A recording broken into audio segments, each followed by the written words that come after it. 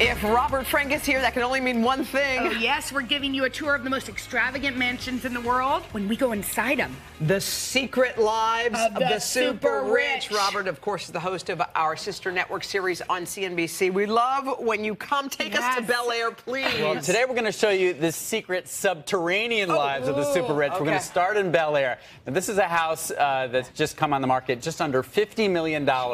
It's 36,000 square feet, but a lot of that is underground. Now, the grounds have a beautiful in-ground pool, jacuzzis. It's got, you know, the classic master bedroom, but underneath is 20,000 square feet of basically resort-style living. There's that mosaic pool. There's a bowling alley. There is a squash court. There's a tennis court. There is a basketball court. There is a cinema.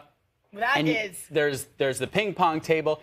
And you just never need to leave your house with that. Look at that music room. It's That's like, amazing. That looks like somewhere in Vegas. What's like the price hotel. on that baby? Just came on the market, just $49.9 million. No, just a few pennies. All right, now take us into Texas, where I'm from, and I know that, you know, we do things bigger.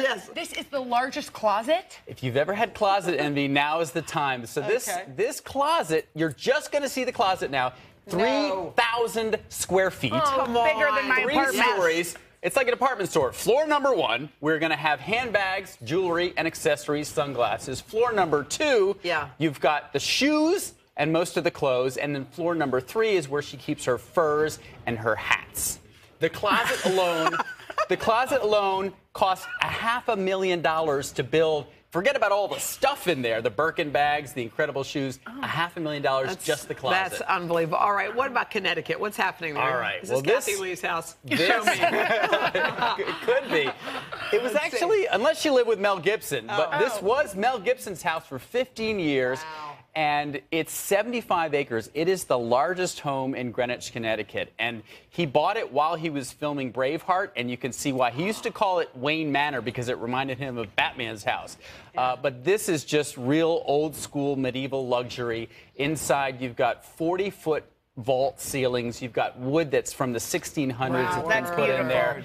And it really has that old-world charm. What's funny is the current owner, who bought it from Gibson in 2010, there was a big sword from Braveheart above the fireplace, and he said, I'll give you an extra huge amount of money for the sword. Mel Gibson would not give it up. He wouldn't part with it. This home was sold in 2010 for $24 million. Now it's on the market for just under $20. Oh. So you're saving $4 million. You're not spending 20. That's a bargain. It's like on sale at Target. Now, okay, we're going across the pond to London. Okay. Yes. I bet things are very posh in this house. Posh is exactly the right word because this is in Mayfair, which is the posh neighborhood in London.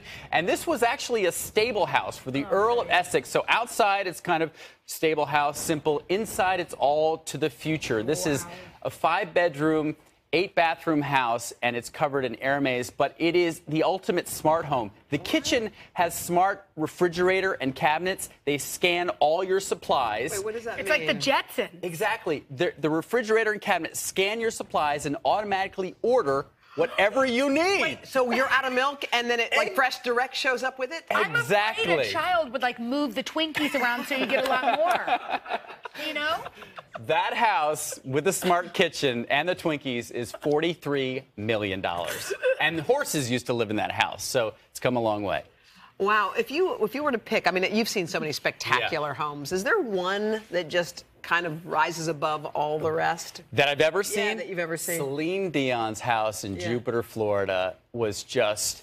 If you could turn her voice into a house, that's what it was. What is it about that? It was on the water. It was beautiful. It was simple, but the most elegant, peaceful, calming house I've ever seen. Certain homes you walk in and you do get that feeling. Exactly. That was awesome. I've never walked into any like that, though. Ever. One day, maybe we will. We can always dream. Doubtful. CNBC's Secret Lives of the Super Rich, by the way, is available on demand. So much fun. Thank you. We'll be back right after this. That was so good. I could watch those all. Hello, Today fans. Thanks for checking out our YouTube channel. Subscribe by clicking that button down there and click on any of the videos over here to watch the latest interviews, show highlights, and digital exclusives.